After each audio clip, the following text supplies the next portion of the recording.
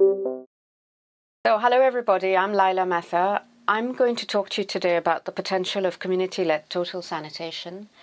It's a very exciting innovation that was pioneered in 2000 by Dr. Kamalkar, and it's really spread rapidly. It's exciting. It has potential to address the sanitation crisis and also address all sorts of other issues that I'm going to talk about today.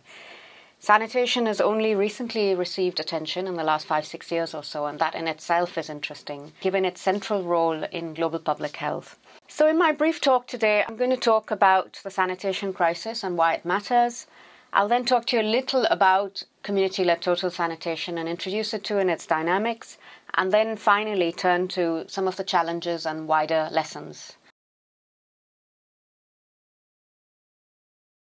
Okay, so shit happens and shit matters. Why do you think I've used the title? I think community-led total sanitation has really highlighted that it's okay to talk about shit, and it's made shit sexy because it actually uses the term shit either as shit or in its different local expressions in different languages. So it's really a compelling issue because all over the world, 2,000 children often die every day due to poor sanitation, hygiene, and water issues. And there are lots of statistics from the World Health Organization that show how the health sector could save billions of dollars in treatment costs, and people could gain lots of productive days due to reduced diarrheal disease. But despite these glaring statistics, sanitation has been very, very neglected. And even though there's been lots and lots of global action around water and sanitation in the last decades, in the whole 1980s, there was the global decade around water and sanitation. Sanitation has largely been a poor cousin, and it's water that has received most of the attention. And finally, past interventions have tended to be very technical, top-down, and they haven't really paid enough attention to people's local needs and wants. And that's something we've done a lot of work on here at the Institute of Development Studies and indeed in the STEP Center. Another reason why sanitation matters and why it is important to take shit seriously is that sanitation is not just linked to one MDG or Millennium Development Goal, that is the Water and Sanitation MDG, but it's linked to several Millennium Development Goals. It has a potential to reduce child mortality, address maternal health, combat other major illnesses, diseases, etc.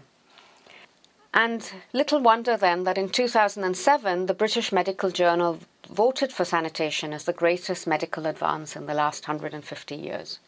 So a lot of people often assume that it's very easy to educate people. You know, it's just all about, first it was get the education right. Let's tell people. So it was top-down public health kind of interventions to educate people.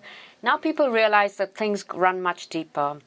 There are old habits that die hard. People often like to go out and defecate in the open. They don't necessarily want to use a little smelly toilet like the one I've shown here. So in some ways, tackling behavior change is very, very difficult. And billions of dollars have been spent of toilets that people don't use. These toilets are used as storage. They're opened up only when visitors arrive from the city, etc. So it's a very, very difficult issue. So what is CLTS? CLTS is a very powerful participatory approach, and it draws on participatory methodology to do a whole host of things. It really seeks to use a bottom-up approach to get people to analyze their own sanitation situation and also take on board the spread of fecal-oral contamination in a local community. It was pioneered by Dr. Kamalkar in 2000 in Bangladesh. He is a development consultant who had years and years of experience around livestock, around agriculture. And when he was evaluating a sanitation project in northwestern Bangladesh, he realized that actually people were not really interested in using the toilets because it was very top-down, because it was hardware-driven. And he really thought that one needs to change things. He's a very, very inspiring figure. And it's amazing because he has single-handedly, or now with lots of people, but he initially started on his own, really rolling out CLTS from northwest Bangladesh, and now it's being practiced all over the world.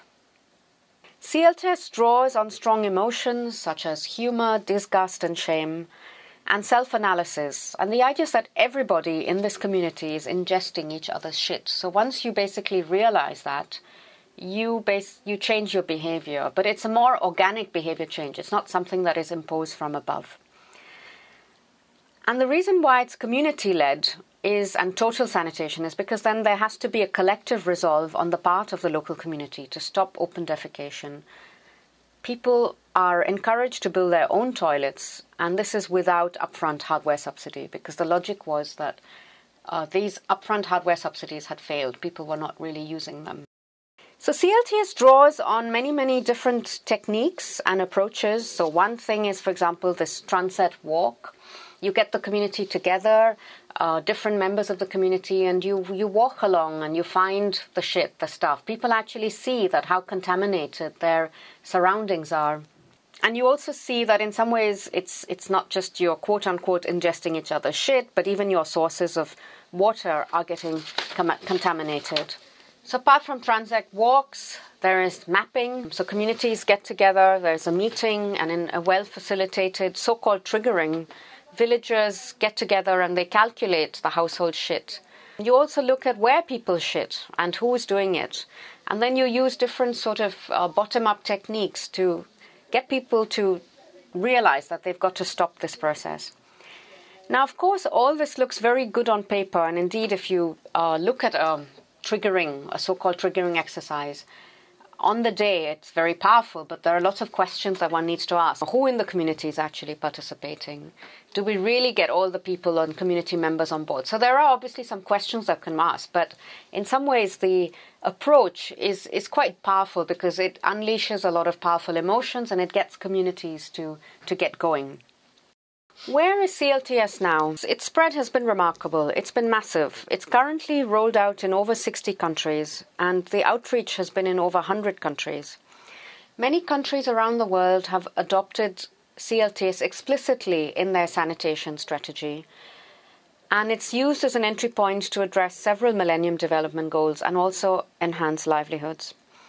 Today, CLTS is considered to be a development success story, and it's also a key approach in the sector used by several donors. For example, UNICEF, the Water and Sanitation Programme, the Water Supply and Sanitation Collaborative Council, as well as several bilateral agencies. Now, obviously, a lot of it is because of a very, very inspiring, charismatic pioneer, but he's worked with many, many other people who played a key role. So I've already mentioned some of the agencies that have played a key role. It has also been rolled out a lot by international NGOs, like, for example, WaterAid, Plan, and others. But what's been key is how the spread took place. So it started in Bangladesh, and then the Water and Sanitation Programme, as well as other donors, DFID and others, organized learning and exchange programs. So, for example, there were exchange visits for officials from the region that went to Bangladesh, and then gradually it moved to India, to Indonesia. In the last decade or so or less, regional sanitation conferences have also played a key role. So, for example, SACOSAN, AfricaSan. And now there's sort of a global movement around this approach, and around, indeed, in the sanitation community. There's been a lot of research, networking, action learning. It's important to bear in mind that the process of spread and going to scale is extremely diverse, and each country has had its own experiences. So in some countries, the rollout has been state-driven. For example, in India, in Indonesia, and other countries, NGOs have played a key role. What's been key is also the role of barefoot workers as well as trainers and facilitators in rolling out community-led total sanitation. You really do need very good, high-quality facilitation to get the community on board. Our research also found that this approach really needs champions. So it will be successful in one area, in one district of a country, and really fail miserably somewhere else. And this may be because of a charismatic chief, a charismatic bureaucrat, etc. So the champion actually plays a key role. The institution in which it is housed also seems to play a key role. We actually found that in countries where the Ministry of Health champions sanitation, it has a higher rate of success than, for example, if it is rolled out by rural development ministries. So this was the case, for example, in Indonesia. The Ministry of Health championed it, and that really seemed to work very well. CLTS, at least in its purest form, has a sort of no upfront hardware subsidy policy. But there are different experiences of subsidies, and subsidies play a different role. So you could actually be subsidizing things like quote-unquote software, facilitation, institutional development. And each country and different projects and approaches have different experiences with subsidies.